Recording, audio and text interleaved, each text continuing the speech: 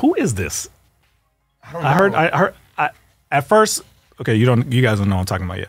There's a pastor who is basically rebuking the black church. I heard, and there may be a reason why I didn't want to use the other clip, because that's my cousin.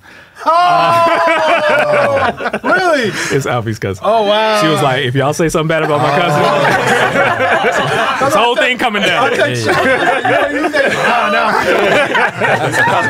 But I'll tell you what he said so y'all can react to it. But he told me, this is my family, he told me that he said this guy's name and it was a familiar name. Is his name like Swalwell or something like that? I don't know. I just saw the clip. Anyway, you guys if you guys know who this is, let me know if you recognize him. And I'm going to tell you right now, I'm going to be, for the statement I'm about to make, I'm going to be called a racist. And I will be called every name under the sun. But somebody needs to stand up and speak to the black church. When the largest African American Pentecostal denomination, when that leader stands up and said, I endorse that woman, he was saying, I endorse murder. I endorse homosexuality. I endorse lesbianism. I endorse transgenderism. I endorse every evil that hell could prosper or bring up to the right. That's wrong, folks.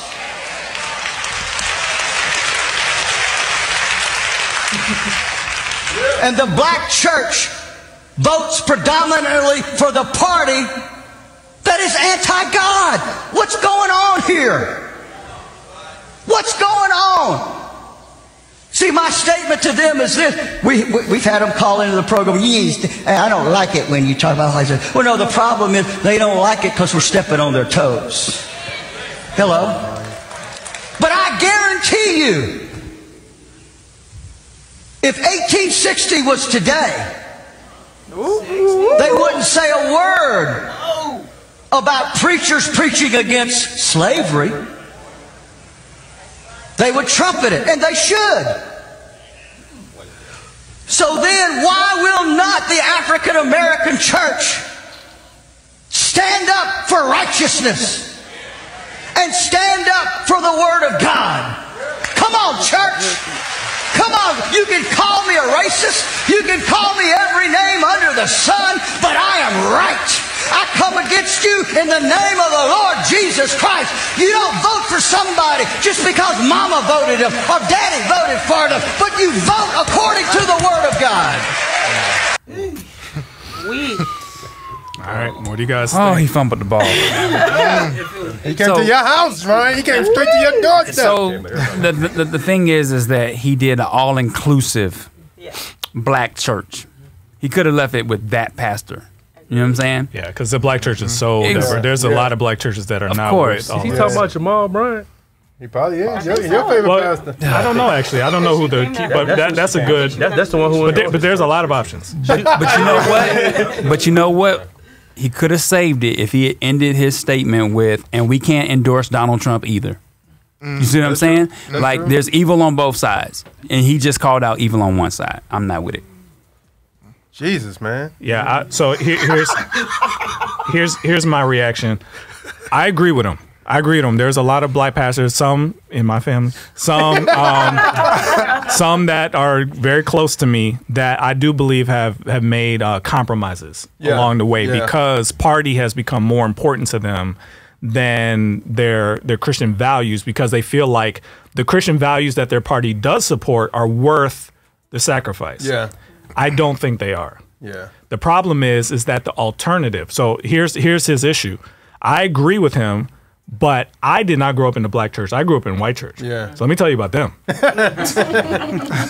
And this is where I'm like, how do you not see the log in your own eye here? I've been to one of the most popular white churches in America that puts country on not maybe equal footing, but like just under Jesus. We had a night called America something night. America the Beautiful. Friday, or it wasn't like a normal Sunday, Wednesday, but it was a, and you may be able to figure out who I'm talking about soon. But it was a off night where every single song, talking about choir on stage, people in the audience, every single song was America the Beautiful. So it had a God message in it, but it was all celebrating America, celebrating America. Yeah. And I saw my pastor bring up politician after politician to push this idea that we need to control the government to get our way. But what happened in the midst of that, in this idea of like the moral majority, was that those people who don't have your faith know that they know what you want them to say. Yeah. So they'll say what you want them to say, but they don't really care, right? And so they use it to manipulate you. And also what I've seen is people who say they love Jesus, who care about what Jesus cares about, but they don't seem to care about us as much or our issues. I was a person, and I know Lecrae said this, there's a lot of other people, who was a performer who got on stage, performed in front of thousands and thousands of people. But as soon as I say, hey, this situation that just happened with the young man getting killed really grieves my spirit. Get out of here with that nonsense. Yeah. Christ didn't deal with you don't care about what I care about? You don't care about your brother is hurting in pain? Yeah. You don't care about that? That's not important? And so you can't just say my side is completely right, your side is completely wrong. How dare you vote for that side? When you're ignoring the fact that you nominated one of the worst people I've ever heard of in my entire life as the person at the top of your party, you're ignoring everything he's ever said and done. It makes no sense to me. So the right answer is, how dare you, black pastor, black church, accept these things as normal and preach it to your congregation?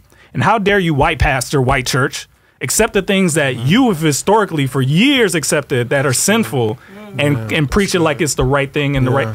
What are we all doing here? It's ridiculous. I would have said this. I kind of agree. I agree with what you're saying, but I think the thing is, the problem why black churches exist is because white churches didn't stand up against hatred. 1860. You know what I mean? From slavery to Jim Crow to redlining to all these things that black people had to go through that were Christians, that the white church could have easily came beside. No, I'm saying not all white churches didn't, but majority of them was like, you on your own, JoJo. Like, you know what I mean? Like, no, I'm serious. So I mean, so what I'm saying is, if we, and then also, like kind of what Sean was saying, like everything that's going on with black people, do you care?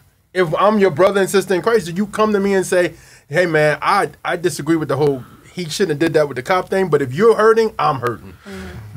Why do you pick this opportunity to speak about what's going on in the black church? We got stuff going on in the black church 365 days a year. We need funding. We need resources. We need all kind of stuff. Now, he's talking about Jamal Bryant, first and foremost. He's not a representative of me or anybody else. But don't pick this opportunity because somebody disagreed with you politically to come and try to say what the black church needs to do. We need a check.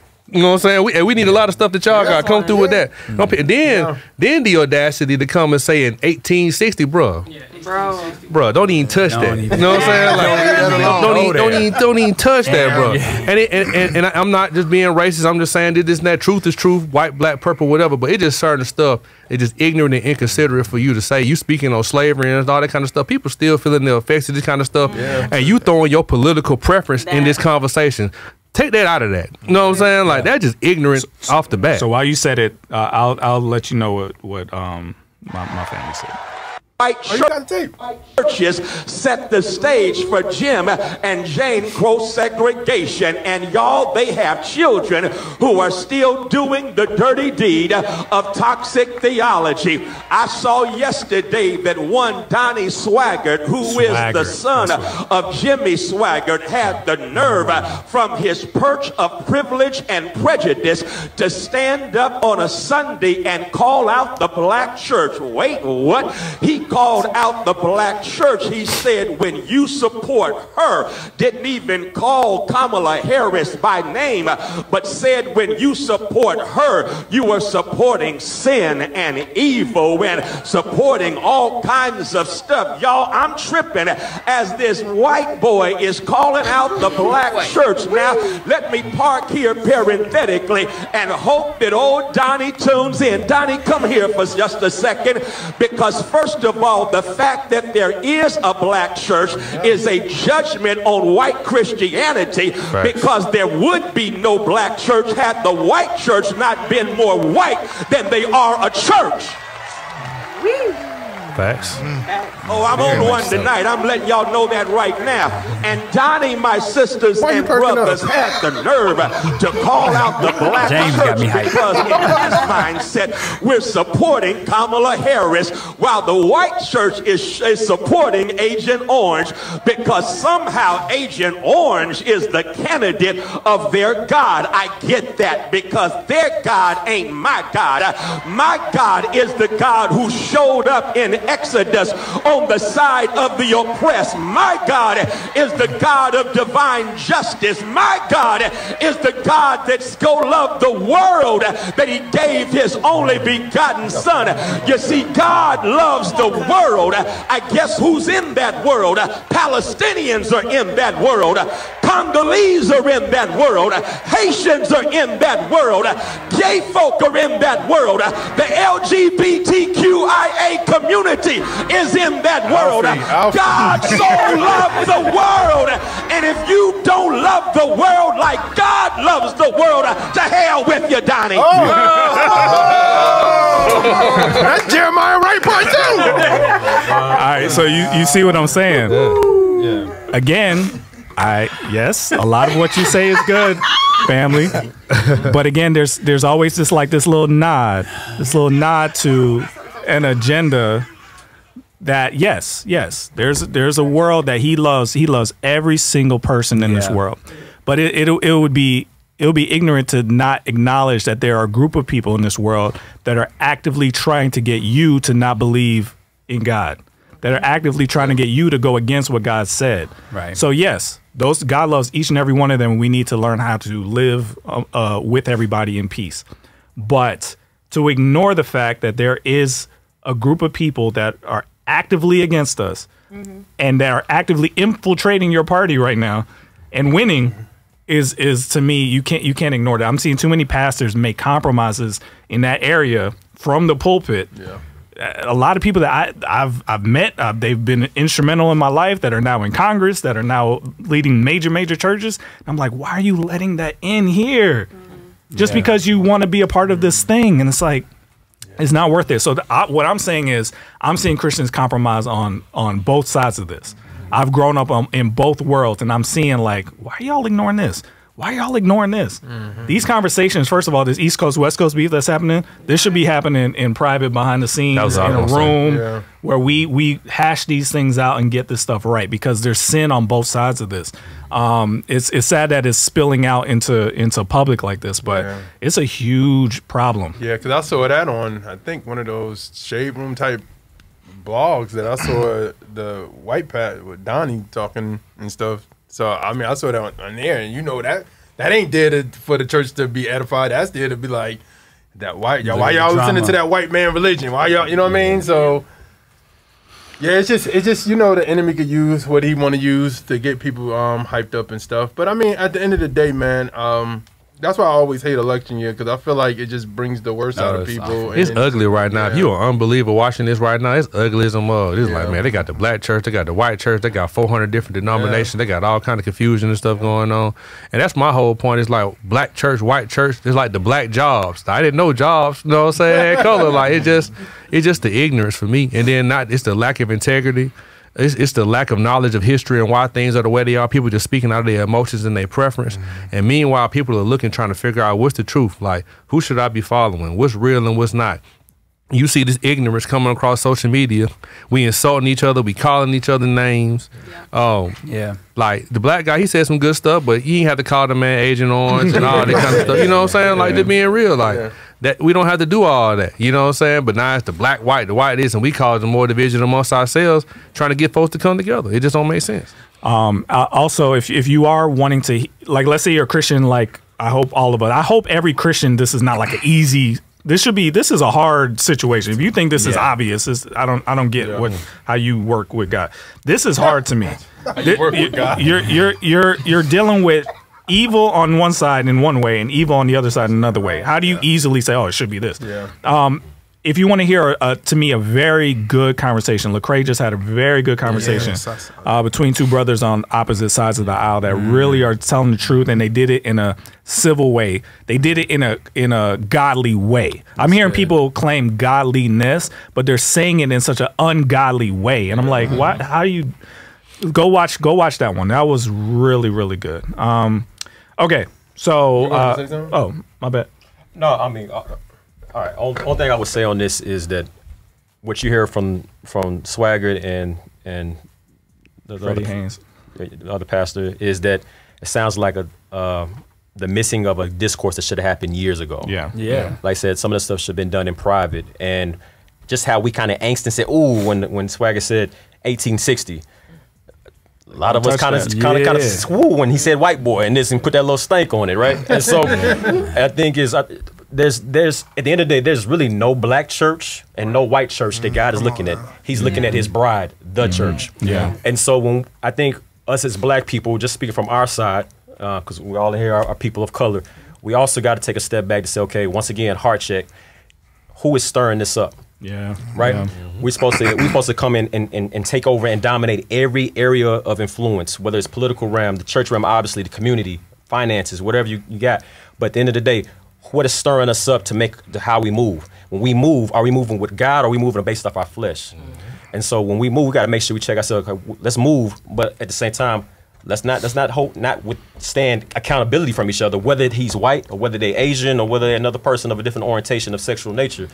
Let me move right with God. And so that heart check once again.